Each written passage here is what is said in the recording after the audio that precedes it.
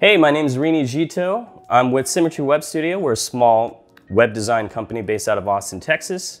And we decided to start a YouTube channel to give knowledge on web design, logo design, photography, videography, basically all the stuff that we love doing just because we like sharing that knowledge with other people. We're gonna be reviewing one of my most favorite business investments of all time, and that is the Sony A7III. I've been using it for about 2 years now. And we thought it'd be a perfect time to review this camera because Sony just released a ton of cameras this year alone. Not just Sony, but like Canon, everybody. And so there's a lot of hype around the new cameras, and I kind of want to give everybody a little bit of pause and be like, yo, do not overlook the A7 III because this is a very valuable camera for the price point. We're gonna go over the specs, basically just the basic stuff. I know you don't want me to nerd out completely on all this stuff. And then we'll go out into the field and kind of show you what it does later. And then at the end, we'll give you some of the pros and the cons and wrap it up with the conclusions on why I think the Sony A7 III is the best camera for this price point. Let me give you a few basic specs. It's got a 24.2 megapixel full frame sensor. It also has a 693 point autofocus system. It shoots 4K at 30p, which is, you know, amazing. 5 years ago, you would have never thought that a camera like a small mirrorless camera like this could shoot 4K at 30p. I shoot at 24 because it looks more cinematic. Another thing I'd like to bring up is the lenses. So the lenses for this Sony are fantastic. I'm sure you've heard of the G Master series, but those are like the highest end lenses. I unfortunately am a millennial, and so I don't have money, or very much of it. So I chose to go with the cheaper third-party lenses. If you're worried about having a limited option of lenses, do not be concerned because with the Sony A7 III, they've got a fantastic series of native lenses and third-party. Everything you see today is going to be shot on a Sony A7 III because we rented one from Precision Camera. Shout out to Precision Camera. Thanks for the sponsorship. Just kidding. We're not sponsored by anyone. All right, cool. So I said I was going to show some examples of footage and photos. We're out in Austin in this beautiful community garden with Sam. We're going to shoot some photos on my 85mm 1.4 and we'll show you what it looks like.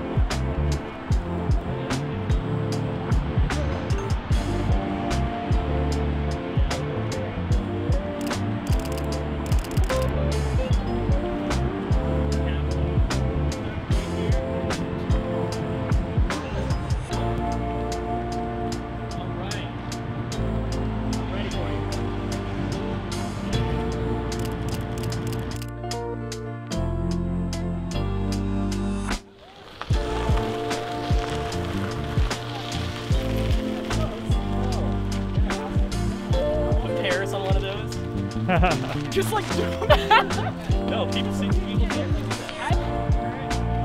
So, is it running jump in or what? yeah.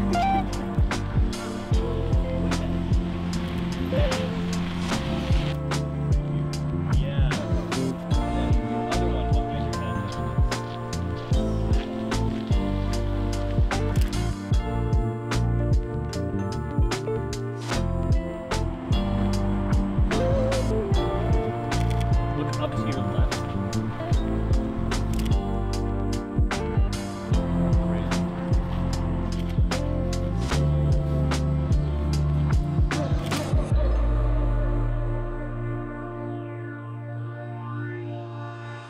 Thank you, Sam, for helping out today. No, thank you. We're gonna go back to Paris's apartment to tell you about the pros and cons of the Sony A7 III.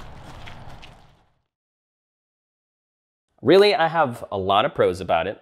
Obviously, the 4K video at 30p max is fantastic. You can shoot 1080 at 120 slow-mo as well, and I've gotten away with that on plenty of professional projects. It's a full frame sensor. Full frame. If I want to just zoom in straight on my face right here, it's still gonna look pretty sharp and really good. They have an amazing series of lenses, whether it be from Zeiss or from Sigma or the Sony native lenses, especially the G Master series. Some of the best glass in the game right now. The autofocus is fantastic. It's probably never lost me once this entire time that we've been filming, even though I'm waving my arms back and forth, it's still locking onto my face. High-speed shooting. Oh yeah, this thing can shoot like, I think 12 frames per second. If you wanna go out to a sporting event, you know, you're shooting your kid's soccer game or something. Picture profiles. So the Sony comes with an extensive selection of picture profiles that you can shoot on. What I prefer to shoot on is HLG, which is what we're shooting on right now. I'll show you what it looks like graded and ungraded. And also S-Log2, S-Log3.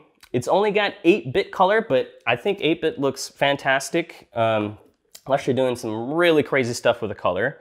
The form factor, it is nice and small. It's not too small, you know? Like some cameras, you can't really get a grip. I've never had a problem with holding on to this. Most of the time when I'm shooting, I don't even have my what's it called? I don't have my lanyard on most of the time because I'm shooting, because I feel so confident holding this thing. You can reach all the buttons with your fingers. Love it. Price. When I bought this camera, it was about $2 grand for just the body. And then I also bought it with the kit lens that it comes with, which was okay. I think it was like a 24 to 50 or something, 24 to 75. I'll throw up later. And it was a decent kit lens. I would always suggest to buy, you know, third-party lenses or some better lenses, because that's half your game is the camera. The lenses is the other half. All right, so the video is great day and night. Like low light videography and photography on this camera is fantastic. You can crank that ISO up like as much as you want within reason, and you won't have too much artifacts or a lot of grain. The camera handles perfectly in low light situations. Yeah, it's just an all-around workhorse. For the price of 1,600 bucks, which it is right now, I would still buy it at $2 grand, because this is a fantastic camera for that price. If you were to compare similar cameras with the same specs across the board, the Sony A7 III is gonna beat them out, and it's like a 2-year-old camera. Cons. All right, so there are a few limitations to this camera system, which is the 4K maxed out at 30p. Say you wanted to get some really, really slow-mo shots of like some cars racing past you or something, you're gonna be a little bit limited by having to downsize to 1080p to shoot at a higher frame rate at 120. I've been able to get away with it in my professional line of work, but that can be a limiting factor for some people, and some people really care about that slow-mo shot. No flippy screen. Yeah, it does come out like this, but you can't really flip it around, see? So if you're really into vlogging and you need to look at yourself to make sure that your hair is on fleek at all times, you're not gonna be able to do that with this camera because you can't flip the screen around. You can on the A7C and the A7S III. The lenses, all right. So let's talk about this price thing. I know a lot of you are probably saying 1,600 bucks is a lot of money, and it is, but compared to other camera systems, like that's not much, but it does get expensive when you start buying other lenses.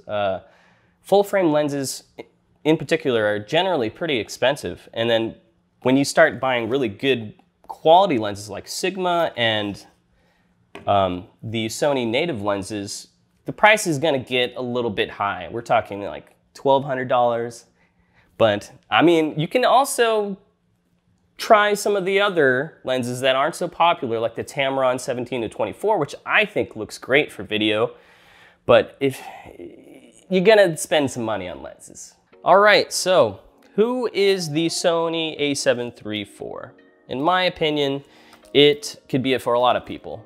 Whether you're a hobbyist who likes to do like travel videos or travel photography and have a really good camera system, but not for too much money, I think this is a fantastic camera. I've taken this to, not this one, because this is the one I rented, but I've taken the Sony A7 III to Japan, to Guam.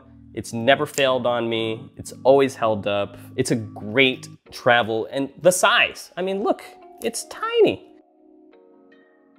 If you're a hobbyist, this is a fantastic system. You're gonna get really high quality photos from that 24.2 megapixel system. You're gonna be able to take 4K video wherever you go with IBIS, which I forgot to include in the pros, whatever. There is in-body stabilization, and so you're gonna have a pretty still image. It doesn't mean you can just run with it. I mean, you can with a gimbal, but yeah, it does help if you're shooting handheld with that IBIS system. Now, if you're a professional, I think this camera can definitely handle a bunch of professional jobs. I know this because I've done them. I have shot like 6 or 7 videos on the Sony A7 III system, and they all came out fantastic in terms of sharpness, color, and the image just looked fantastic to me. So for professional users, definitely a great choice. I know a lot of people who used to shoot weddings with the Sony A7 III, headshots, pretty much any sort of professional media work. I think it handles really well. Personally, I am looking at the Sony A7S III because I do want that 10-bit color. It's really groovy that you get all that data to work with the colors in post. But yeah, dude, it's like $3,600. And so I'm gonna have to save up for that system. Say you're on a tight budget right now, you can't even get the Sony A7S III. But there are plenty of Sony A7 IIIs that are on sale right now for 1,600 bucks. So in conclusion, I think this is a fantastic camera for a wide variety of uses. And I love it. I'll probably end up using this camera for the foreseeable future until I save up enough money to buy that Sony A7S III.